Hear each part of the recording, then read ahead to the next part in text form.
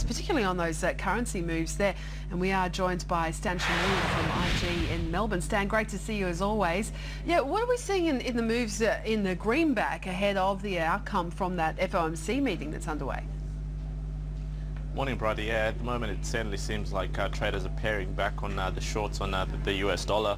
Of course, we did see a bit of a reversal in the dollar index. It had been testing 79 for the past few sessions, and it was really showing a lot of signs of indecision, but it managed to finally push itself a bit higher, up 0.5%.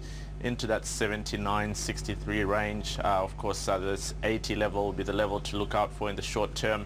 But as it stands, of course, we already had the first day of the FOMC meeting. There is that slight chance that the Fed will come out and not be as dovish as the market was positioned for. There is a slight chance they'll come out and say they still expect tapering to begin by the end of the year, but it will still be data dependent, and in that case that probably will see a bit of a reversal in the US dollar in the short term. So there are a lot of traders who are positioning themselves just to cover against that slight chance that will be the outcome of the Fed meeting. But overall it should give a bit of an insight into how the Fed feels about the recent fiscal dramas in the US, and what they feel about the uncertainty going forward as well, given January and February are both key months for the US fiscal front, with those deadlines extended, and it just seems like it's a bit of a kick off the can down the road by the US government. So it should be a very critical meeting for the US dollar this week, and of course for the rest of the market, as the US dollar tends to dictate the pace of other currency moves, and of course ultimately how the rest of the risk space responds. Fortunately for equities in the US, we did see a third straight consecutive record because of some fairly positive earnings, and of course that optimism that perhaps the Fed's no tapering decision will be around for a bit longer.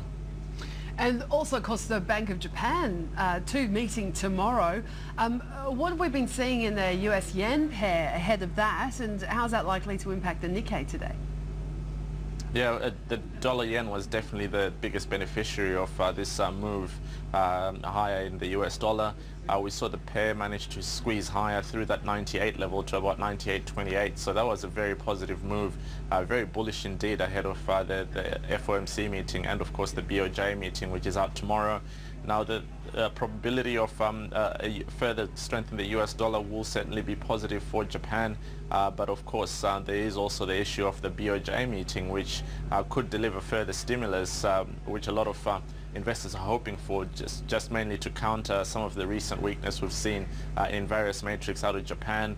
And if that's the case, then perhaps we'll see prolonged yen weakness, which will be a double kicker for the pair and will help the Nikkei rally into the end of the week. As it stands, we're actually looking at a 1.2% gain for the Nikkei to about 14,458. So it's looking for a very strong open and could easily lead the region higher today. Of course, that optimism that we'll see some stimulus being announced out of Japan will certainly be positive for equities and positioning for Japan as well, heading into the decision tomorrow. In terms of our market, the share market, we've got a good lead there from Wall Street, record highs for the Dow and the S&P 500. What do you think we'll see at the open? Yeah, absolutely, a very good lead indeed. We're currently looking at a 0.5% gain to 5,449 at the open. Now that puts that 5,457 level from this week's high firmly in focus. We're eyeing a bit of a reversal higher in the resource space after a poor performance yesterday. BHP's ADR is actually pointing up 0.7%, so that sees it erase some of the 1% plus in losses that it posted yesterday.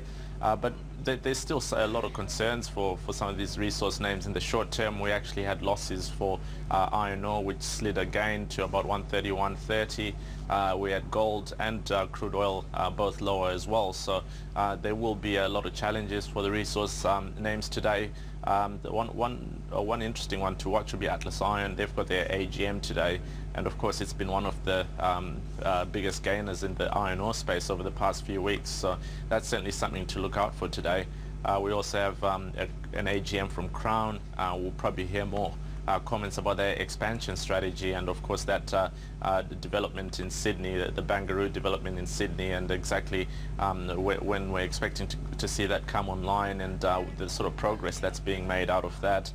We have a JB Hi-Fi AGM as well, and the recent change in the sales environment will be interesting, particularly following the recent rate cuts. So there's definitely quite a few company related events to look out for, but of course the banks will still be the main talking point, with National Bank reporting tomorrow, and of course we'll probably see some positioning in NAB today, with a potential run-up heading into the results. Of course we already saw ANZ deliver a blockbuster result, so the pressure is all on NAB at the moment to deliver, and should this be the case, then we could see these banks continue to lead the market higher today. Yeah, it is going to be another big one. Thank you so much for that, Stan. Talk to you soon.